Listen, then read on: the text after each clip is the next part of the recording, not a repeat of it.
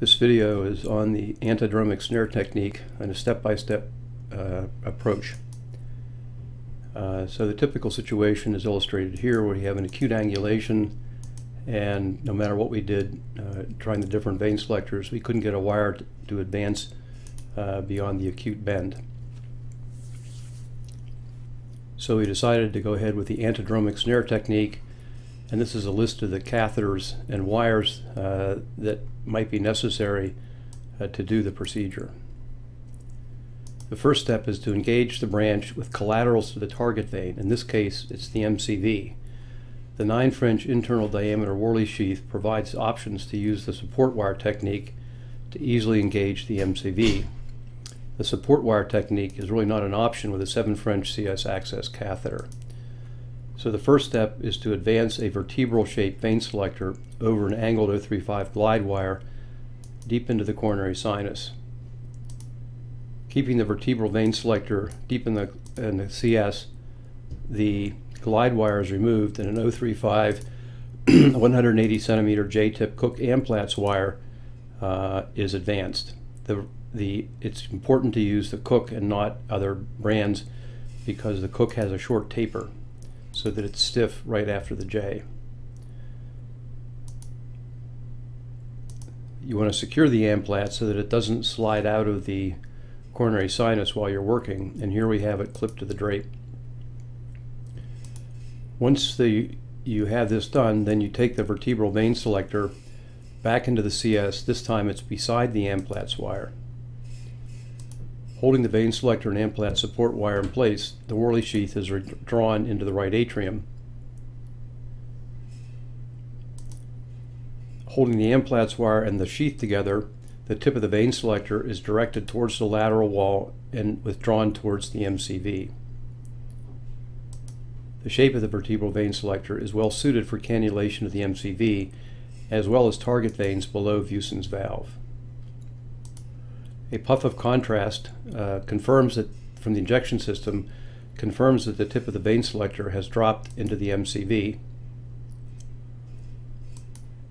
At this point, we're going to advance an angled 035 glide wire, or you could use an 014-inch angioplasty wire. We're going to put that into the MCV, and then follow that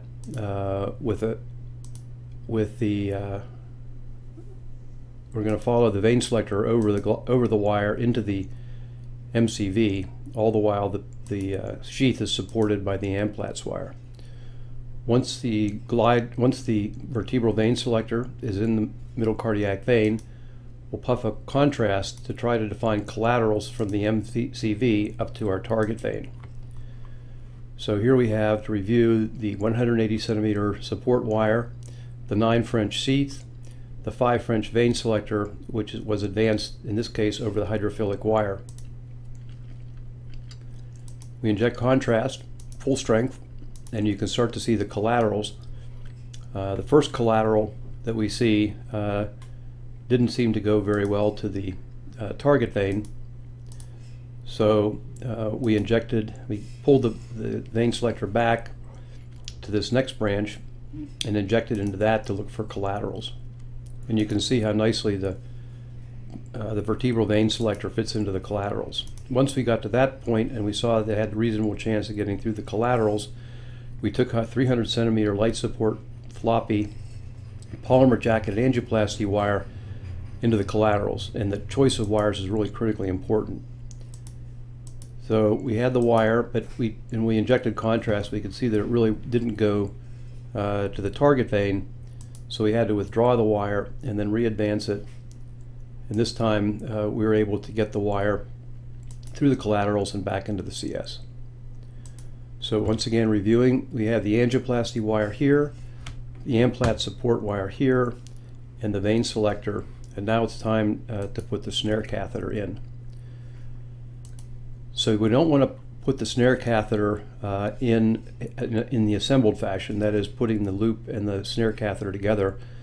We want to put the snare catheter over the existing wire it's already in the CS, because otherwise you would have trouble getting the snare into the CS.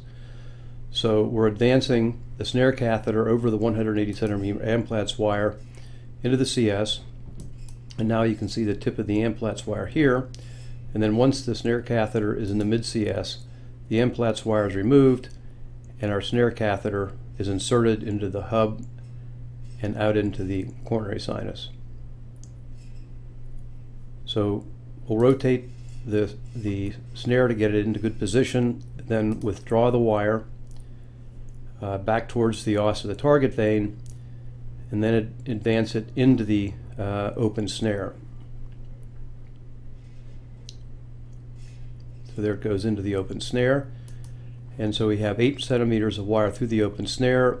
We have our 9 French sheath here. Here's the tip of the snare catheter, and the vein selector is still in the middle cardiac vein. So holding the snare catheter in position, the loop of the snare is withdrawn against the angioplasty wire. And you know you have the wire because the snare catheter doesn't come back any further, the snare loop doesn't come back any further. Now we need to secure the snared wire, and to do that, with the right hand, we hold the hemostat, left hand, we pull hard on the loop and close once you have it nice and tight and you see some crinkling here of the snare catheter, then you close the tip of the hemostat on the snare to keep it nice and tight. That's illustrated here. Okay, now the goal is to use the snare to withdraw 120 centimeters of the angioplasty wire into the sheath and out up into the pocket, so that we have enough wire in the pocket to put the lead down. So now pulling that much wire or advancing that much wire through the collaterals has the potential for the cheese cutter effect. So we need to cover the wire with this micropuncture or this microcatheter. So to prevent the cheese cutter effect, the wire is covered with a microcatheter. The wire is then advanced through the microcatheter and not pulled through the collaterals. So this is the microcatheter that we use. It has an 0.14-inch lumen and a 1.54 French tip. So we're going to remove the vein selector, and now here's the microcatheter coming back where the vein selector was. We have the wire snared up at the top there, and we're advancing the microcatheter through the collaterals, and we're putting tension on the wire here to allow us to advance the microcatheter through the collaterals and then back out into the CS. Next step is very important, and that's to keep the wire moving freely. The microcatheter must be flushed with saline. And to do that, we have a Y adapter, a 1 to 2 cc syringe with saline, a hemostatic valve that we close nice and tight, and here's the wire, angioplasty wire coming out attached to the hub of the microcatheter. Failure to flush the microcatheter can result in seizure of the wire within the microcatheter. So here we are. The next step is to advance the distal end of the wire into the microcatheter while the tip of the wire is withdrawn into the 9 French sheath with the snare. So we're not pulling the wire into the sheath. We're taking up the slack that's been created by advancing the wire into the microcatheter.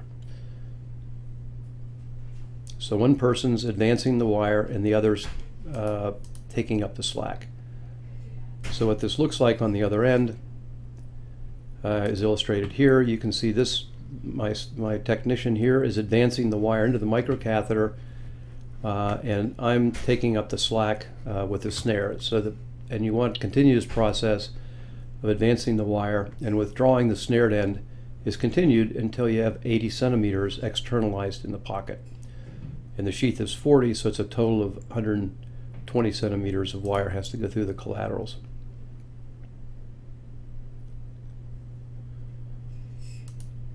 If there's difficulty advancing the wire into the microcatheter, you want to stop, close the hemostatic valve here, and flush the microcatheter with your syringe and saline. So once you have the snared wire up on the table and we have enough slack in the wire, we'll open the snare and remove the snared loop, the snared wire from the loop of the snare. And then here you can see the bent portion of the wire because of the snare, and then we'll take a pair of scissors and we'll trim off the bent section. And then the cut end of the wire is backloaded into the tip of the pacing lead. So when you think about this, we're actually putting the pacing lead backwards down the angioplasty wire, which is why we call it antidromic. So the proximal end of the wire is secured at the hub of the Y adapter, the same Y adapter that we use to actually flush the catheter. So you can see that we have the hemostat there, which prevents the angioplasty wire from advancing while we're putting tension on it. And so my assistant is holding tension on the wire back here. You can see there she has tension on the wire, and I'm advancing the lead over the wire. And back in here, this is the other end of the wire, which is being held in place by the microcatheter with a snap. Now, as we try to advance the lead here, you can see that it's not going easily. And so sometimes you have to let a little slack out. So this had such an acute angle on it, and we had pulled this down, so we let some of the slack out, let the lead pop up, and then applied tension again, and now we're able to advance the pacing lead into the target vein. And you can see here's the microcatheter here. The microcatheter, of course, has to be pulled back to allow the lead to advance. This is a funny case where the other situation where you can have difficulty advancing the lead is when you forgot to bring the microcatheter back into the collaterals. And so here's the tip of the microcatheter, and at first I couldn't figure out why the lead wasn't advancing, and then I saw that the microcatheter was in the way. So we had to withdraw the microcatheter back into the collaterals so that the lead could advance. So there we have the lead in place. So once the lead's in place and thresholds are confirmed, we peel away the sheath. You can see the sheath's been removed here. We have the microcatheter here, and we're going to withdraw the wire into the microcatheter and out of the lead. So you'll see here the tip of the wire just came out of the wire just came out of the tip of the lead and into the microcatheter. And then once the thresholds are checked, we can remove the microcatheter and everything's out. So if in the process there is any difficulty moving the wire, it's important to close the hemostatic valve and flush the microcatheter. In addition, if you're having trouble moving the wire, you can flush the lead by taking your flushing tool, attaching it to the pacing lead, and then attaching that to a Y adapter, closing the hemostatic valve, and then flushing. So you can actually flush the lead with the wire in place, and that may be helpful even in other circumstances. In some patients, the vertebral vein selector is not the correct shape to engage the collaterals to the target vein. So in this case, the collateral that's very large and easy to see, its takeoff didn't engage well with the vein selector.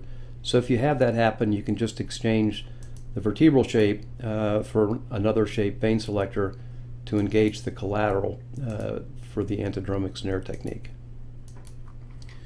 Although the collaterals leading to the target vein are often found in the MCV, they may be found connecting to other adjacent veins. So an example is illustrated here.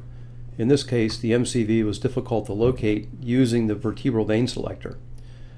So I switched to the standard vein selector and aimed at lateral and was dragging it back along the wall of the coronary sinus and found this side branch, which was not apparent on the venogram. And injecting contrast there, you can see that we have a collateral that goes to the stenotic target vein through, and we're able to advance back out into the coronary sinus and then snare it and place the lead. Another example here, you can see this acute tortuosity here. We weren't able to advance the lead antegrade, so we went up high into this anterolateral branch, and we saw this beautiful collateral here. So we were able to advance the wire from this anterolateral branch around and out into the coronary sinus, snared the wire there, and then we're able to advance the pacing lead through this tortuous area here using the antidromic snare technique. The other situation that can occur is if the microcatheter will not advance through the collaterals, which is, I haven't really seen that using the 0.14-inch Surcross. This was days when I was using an 0.18 diameter microcatheter. You can exchange the microcatheter for 1.25 millimeter over the wire coronary balloon, not rapid exchange, but over the wire. And then you can advance your coronary balloon through the circulation, and if you run into trouble, you can dilate the spot. And then once you're there, you use the lumen of your over-the-wire coronary balloon as your microcatheter. Another situation that can occur is illustrated here. Usually, you put the microcatheter through the collaterals once you have the wire snared. In this case, we were able to get the wire through the collaterals and into the target vein, but just couldn't get the wire to come out of the target vein. The wire got bent. So we were able to actually advance the microcatheter through the collaterals and get that through the collaterals and back up into the coronary sinus even before the wire was snared. And we now have this microcatheter here where that provides support for advancing the lead, and also it allowed us to change the wire if we so choose without having to worry about losing our wire through the collaterals. So here you can see we're now advancing the wire through the collaterals, closing the wire on the snare, and then advancing the pacing lead using the antidromic snare technique. So that's the antidromic snare technique step by step. I think we've covered all the potential variations on the theme, and I hope this is helpful for you. Thank you.